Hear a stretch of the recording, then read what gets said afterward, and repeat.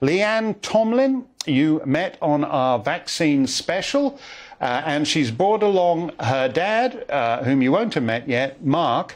And as Leanne told us, she lost her stepmom, Lucy Taberer, and Mark is Lucy's grieving widower. Mark has a young son who is growing up without a mother. And this shouldn't be necessary, but it is, for the benefit of Jim Waterson and all the other media big shots who deny the reality here. Here is Lucy's death certificate. Do you see that? Lucy died early on in the vaccine rollout at the Queen's Medical Centre in Nottingham, and the cause of death certified by the Deputy Registrar is there at the bottom: adverse reaction to COVID-19 vaccination. This is real, but the pom-pom girls of the UK media invested in a fairy tale that could never possibly be true. Here's telly doctor Sarah Kayat enthralling Philip Schofield on ITV. Well, what's really excellent is, and it's a statistic that I think should be shouted from the rooftops, is that after 12 days from the first vaccination of the AstraZeneca vaccine, you are 100% effective against hospitalisation and death. So, you know, those are the statistics we need to be hearing. Why haven't we heard that before? Because it's not true. It's not true, and it could never be true. Leanne, how do you feel when you see something like that Philip Schofield clip there? It makes me really angry. It just takes me back to how they tried to coerce us into getting these vaccines. It makes me really upset that we fell for it, to be honest. It just, yeah, I just wish we could go back to the beginning and not take part in any of this at all. Well, that's actually a very good point, because if they had been honest about what were known, as various US officials at least have said, what were known to be the drawbacks of these vaccines, then quite possibly Lucy might still be with us, because she would have she was in her 40s, I think Leanne said last time. So she actually had no need to take this. No, and if we'd have had more information and more information had been out there, then we would have made a different decision. But we believed and we jumped on board with the vaccination because we were sold that the vaccination was the answer. There was no risk with the vaccination. Just have the vaccination, everything get back to normal. You're sneered at now by these fellas at The Guardian and elsewhere as anti-vaxxers, but you're actually not anti-vaxxers because you took the vax. You were just like him, and it's just the crapshoot that says your beloved Lucy died and that guy at The Guardian didn't. Just want recognition that that's what happened, and that is what happened. So the denial, there's deniers, they're deniers that the vaccine can do damage and can kill people. How's your young boy doing? Because Orson's a lovely boy, and he was really, really loved by his mum very much. And I mean, it's a success story for Lucy, how well he's doing. But the fact doesn't change. He's going to have to grow up without his mother. And that's not fair, and that's not right, and that's...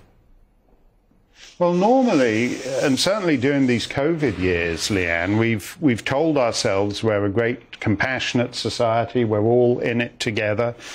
When you actually post anything about Lucy and your loss on Twitter, it gets labelled as misinformation and fake news. Yeah, I got an email saying that they'd have to remove the post, and that if I carried on posting anything like that, then I would be banned from Twitter completely. They said that it was misleading and that it was a lie and that I was putting off people having the vaccine.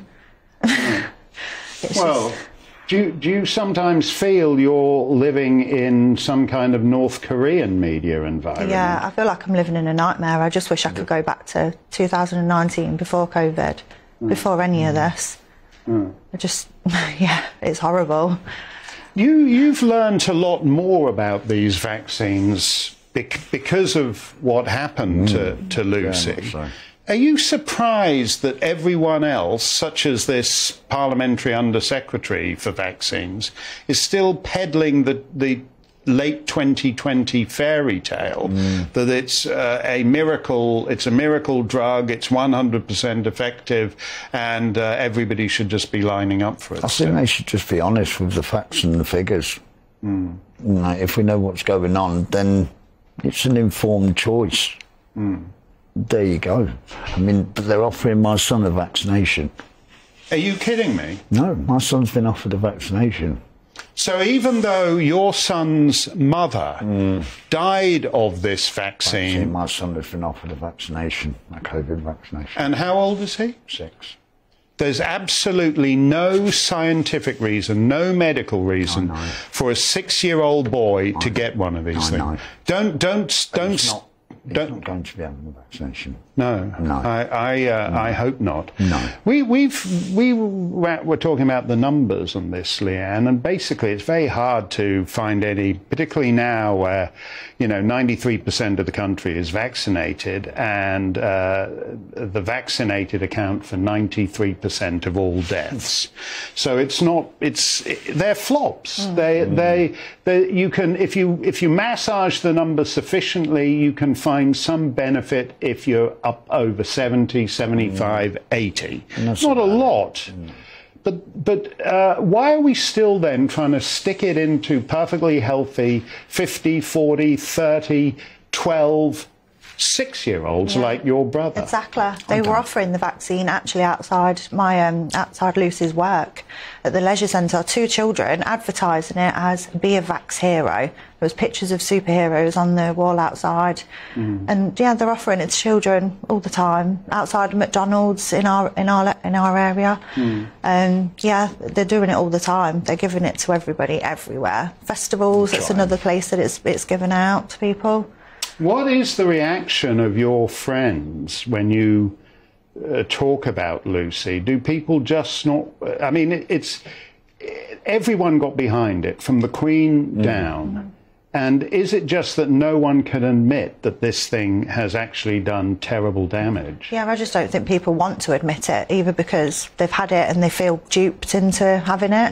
They didn't really actually need it. I've got plenty of friends that have been vaccinated, they've caught COVID, and they've been poorly, but they're still here. Yeah. That's it. So. Yeah.